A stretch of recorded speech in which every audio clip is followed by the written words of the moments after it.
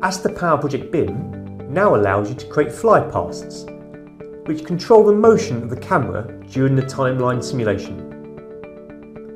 A flypast is a series of viewpoints which are applied at a particular point in time, such as at the start or completion of certain tasks. The camera will move smoothly between these positions in the intervening time between the chosen dates. Using this feature, you can, for example, start your animation with the camera focusing on the subsurface components of the build, with the camera panning outwards and upwards as the building emerges from the ground.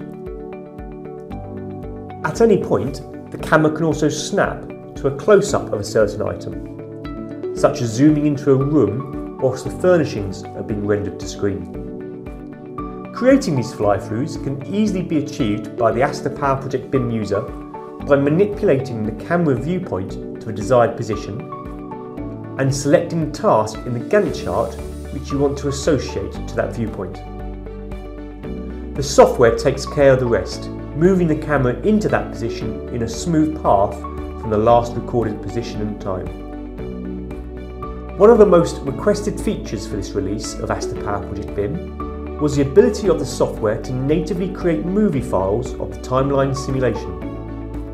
This has now been made possible through a Create Video feature, which exports to an AVI movie file the animated 3D picture, taking into account any selected camera flypast.